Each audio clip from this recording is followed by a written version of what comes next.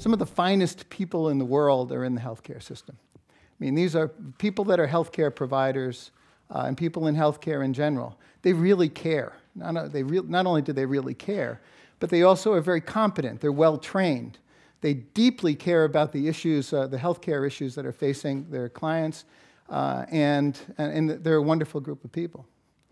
Second observation is that if the United States were to look at a healthcare system that would result in the most health for the most people, our system would be the last system that they would choose, the last system, because our healthcare system does not produce health.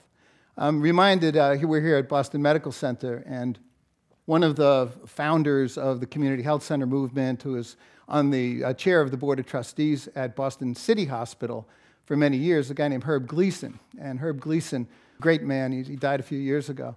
But whenever you would mention something about the healthcare system, he would stop you and he'd say, "Healthcare system? We don't have a healthcare system. If we had a healthcare system, people would be healthy. We have a medical care system." And he would get really angry about it.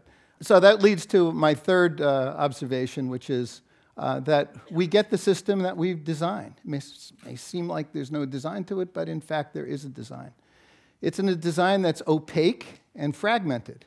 And in that opaque and fragmented system, I often get asked by friends, neighbors, family to try to explain things.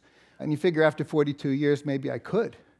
But when people present me with a bill from a hospital or something, I'm like, hey, I can't help you here.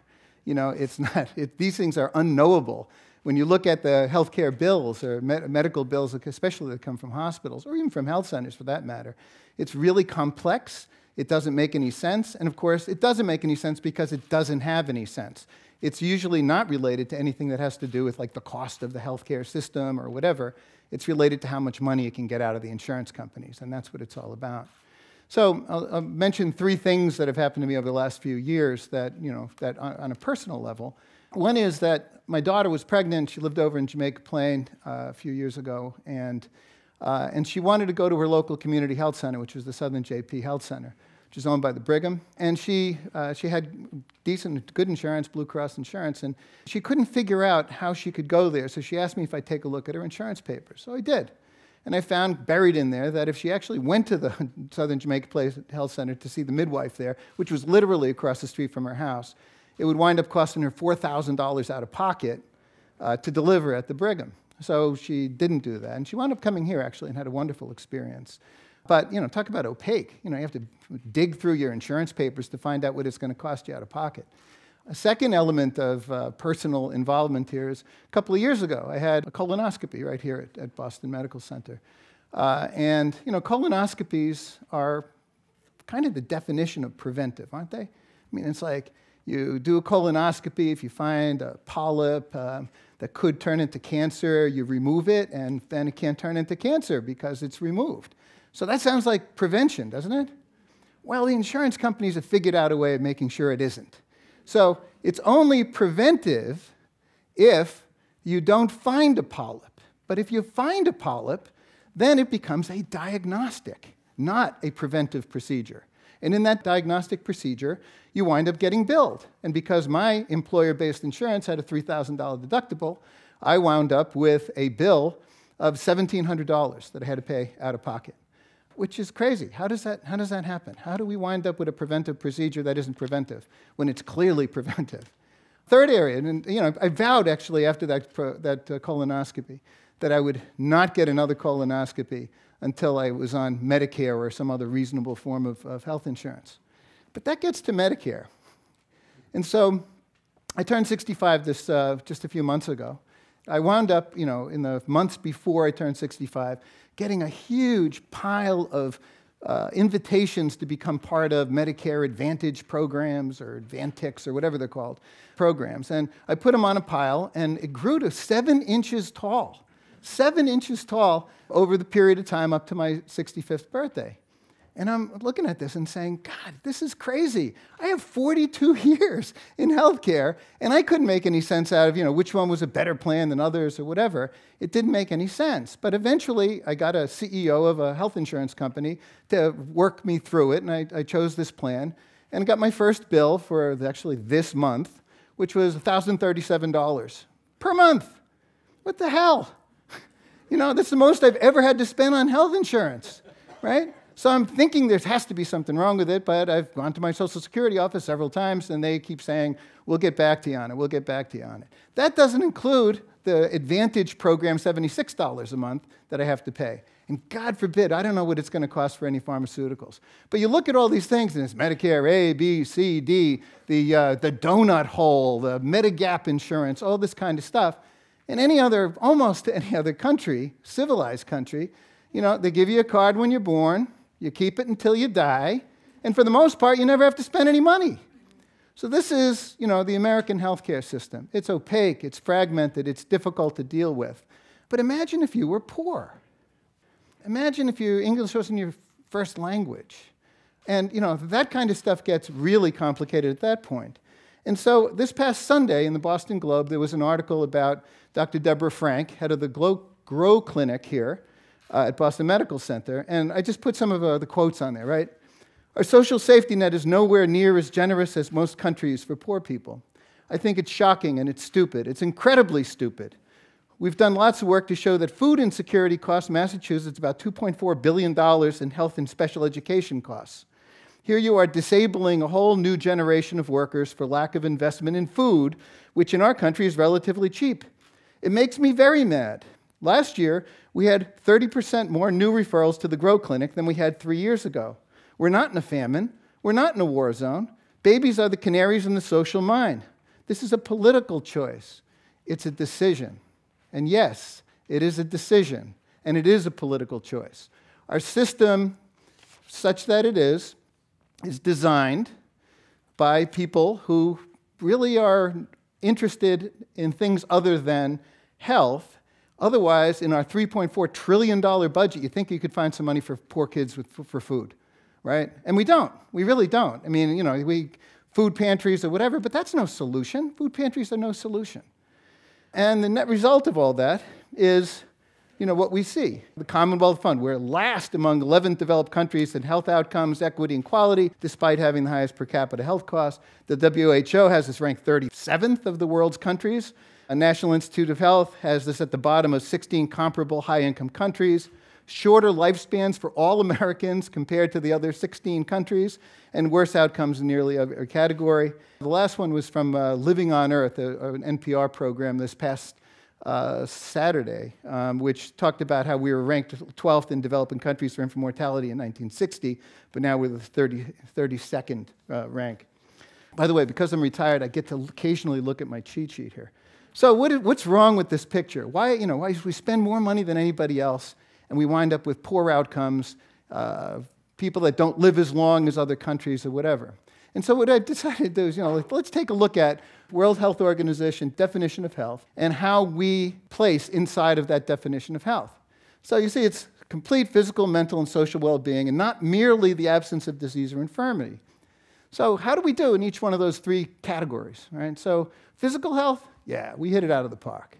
$3.4 trillion a year spent on healthcare, and most of that goes to procedures, surgeries, chronic disease implementation. In fact, if you look at it, like primary care is such a small part. It's either 4 or 6%, depending on who you look at, of the healthcare dollar. And most of those dollars go to hospital systems and high-cost things. So we're good at that, all right? Mental? No, sorry. I ran health centers for 40 years, and I can tell you that most health centers don't have much in the way of behavioral health. Because if they did have a lot of behavioral health or what their communities needed, they'd go bankrupt. And that's just the truth of the matter. And as a matter of fact, the organization I most recently ran, the South End Community Health Center, one of the reasons why we just are going through a merger is because we want to preserve our behavioral health services. We have a huge behavioral health department. Everybody loses money on behavioral health. And so the only way you could really preserve that system would be by eliminating administrative overhead costs and being able to put those dollars into behavioral health. So no, we fail. Number 2. Social well-being, God, we don't care about that in the least. Really. It's like, here Thea and actually Kate Walsh mentioned earlier that, that we're doing more, we're asking more questions about it. But in terms of social well-being, or whether people are happy, how's that? Or whether they have adequate housing, whether they had all the healthcare system really doesn't care about that stuff. And so, if you're thinking about it, that we get what we design in the healthcare system, the people that have designed our system have failed in 2 of the 3 elements of what the World Health Organization considers health. And so you wonder why we have poor outcomes. Well, kind of got that. What do you do when you're in the system? I wound up when I was 20 years old, actually, starting the Codman Square Health Center in Dorchester, for those of you who don't know Codman Square. The reason why I started was because I moved there after dropping out of college and winding up out in Colorado organizing the lettuce boycott for the United Farm Workers Union. And then coming back, I wound up moving into my wife's community of Codman Square, which was undergoing hell at the time. The neighborhood was literally burning down. And at one point, the city announced they were going to close the public library building. And I was at a meeting in the community where they talked about, what are we going to do? We've got to put something in there. It'll burn down. And somebody came up with the idea, let's start a health center. I asked a lot of questions, and I was appointed the chairperson of the committee to start the health center. And that's how I went up in the healthcare system. Sometimes I think that probably the most value I've brought to the healthcare system and to Codman Square Health Center was the fact that I was never trained in healthcare. I didn't have that kind of poison of, believing in it. And so, so what I did was, looked at and listened to the community about it. Now, granted, we started all the clinical programs. We had a National Service Corps grant and all that. We started the clinical programs, and the clinical programs are excellent at Codman Square. They're actually the best I've ever seen. But if you really ask the community what they want, healthcare is really, really low on the list. Even in those days, where people had to go to emergency rooms to get basic healthcare, because there were no primary care providers that would accept them, and no community health centers before Codman. If you asked the community what they needed, it would be things like, I need to deal with violence, or the kids on the corner who are dealing drugs, or the fact that my kids are afraid to be, going onto the school bus, or the fact that the schools sucked, or the fact that they didn't have any of the accoutrements, the support services that were necessary to be able to raise a kid in a low-income community. Those were the issues that people cared the most about. And so what do you do about that? Well, one of the amazing things about community health centers is that they're nonprofit organizations. And just because the federal government has these federally qualified health center, things that they get measured on, doesn't mean that you can't branch out and do all sorts of other things, because it's a nonprofit. So Codman starting lots of programs. The programs included after-school programs for kids, anti-violence, anti-gang activities with the Dorchester House, adult education programs, all sorts of different things, including providing great spaces for people to have meetings, because great communities need to be organized. And you can't be organized unless you have great meeting spaces to be able to bring people together and talk about what they want to do in their futures. All sorts of different kinds of programs that enhance the ability of the providers and others to be able to build a systemic approach to dealing with the healthcare systems. This is Codman Square from an old postcard back in the 60s. Welcome to Codman Square. That's Codman Square. It largely burned down in the 1970s. This is a picture from about 10 years ago. And here's the Codman Square Health Center building, the main building of Codman Square Health Center. So these are the kinds of things that happen. But we also focused, through partnerships, on doing something about the things that are really, really important for health, right? If you were looked at as 2 things that are essential to being healthy, what would they be? Food and fitness. Food and fitness. If you're fit, if you have good nutrition, you're going to be much more likely to be healthy. But the healthcare system doesn't really care about that. It's like you don't see fitness centers that are, occasionally you get insurance companies that will give you some dollars towards, joining HealthWorks or something like that. But, for the most part, it's not really available through the healthcare system. But Codman decided to do something about that. And so built a fitness center with HealthWorks, actually, that has a sliding fee scale that goes down to 0, and that allows people in this very low-income community to be able to participate in basic fitness exercises, including children. And this is just part of being in Codman Square. Codman Square now has this activity for the past dozen years now, actually. And the second thing is something that happened after I'd left Codman Square, but I was involved in putting this in, which is nutrition. This is Daily Table. Daily Table is an organization that came out of Doug Rao and Jose Alvarez, who were the CEOs of Trader Joe's and Stop and Shop. And they both retired, and they went to a program at Harvard Business School where they asked, what was the worst thing that you couldn't do anything about while you were CEOs of your institutions? And they said, throwing out perfectly good food, because that's what happens. 40% of all produce is thrown out in the American supermarket system. So they created this. They invited me to be on the board, and I immediately said it had to be in Codman Square. And this is the Daily Table in Codman Square, where you can buy only nutritious food, because they have a bunch of nutritionists that decide what can be sold there and what can't be sold there. And also, it's about 1/3 to 1/2 of the cost of it. I know, I shop there. I'm retired. I'm on a fixed income, which is right now 0. Oh well. But in any case, I do shop there, and it's a wonderful thing. They make their own food. They have a commissary that makes food out of some of these products that otherwise wouldn't sell. Nothing is expired because in Massachusetts that's illegal, and people get really, really good benefits out of this.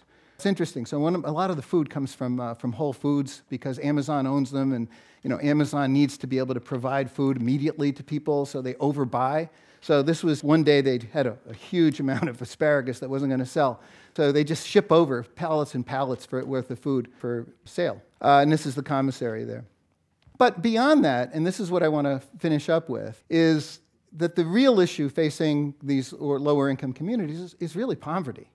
All of these things are really symptoms of problems that we see, would be alleviated if they weren't impoverished. There's things that you can do, but the most important thing that you could participate in is reforming the education system, allowing for people to get more education, because education is a ticket towards being able to have more money and also to be able to develop a different kind of lifestyle. So at Codman Square, I was involved in starting what's now called the Edward Kennedy Health Careers Academy, which is a way in which low-income kids, kids of color, go to school so that they can become health professionals. Because in Boston, 18% of all the jobs are in healthcare, and there's no quicker way to go to the middle class from poverty than becoming a healthcare professional. So that was one thing. And the second thing was really interesting, and this is what I'm going to leave you with, because this is the kind of thing that you could participate in, which is a health center-oriented school, and that is Codman Academy. Codman Squared was what we're calling this thing, but it's the Codman Square Health Center and Codman Academy, and Codman Academy wound up inside of the Codman Square Health Center, partly because, as John mentioned, it was a Mexican restaurant that I tried to put into the building, and I couldn't get anybody to take it. And then all of a sudden, a woman named Meg Campbell, who I'm going to get married to in 2 weeks, came to me and said, Thank you. Came to me and said, I got this idea for putting a school inside of a health center, and I said, let's do it. And so what has happened over the years is that we have this school that is it's a 6-day-a-week school for high school kids and 5-day-a-week for elementary school. And it's in the health center, So these kids see health professionals on a daily basis, walking through the halls, where their classrooms are, where, things are shared and all that. And this is something that, frankly, you could do. So here's some kids in the back of the health center. They have planted a garden that they harvest food from and use in the kitchen that serves both the health center staff and the students. And everything is made fresh every single day, and everything is nutritious. Here's the students inside the Great Hall.